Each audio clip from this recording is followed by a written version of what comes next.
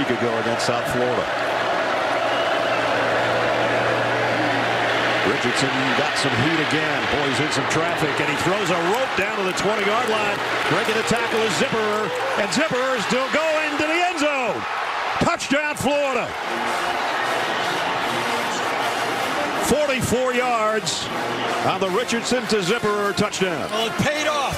He went for it on 4th down. He gambled. It was a great play by the quarterback, staying alive and finding Zipperer. And then it was a better play by Zipperer to make the catch and dodge a couple. Watch this inside the pocket. Move, and then find somebody.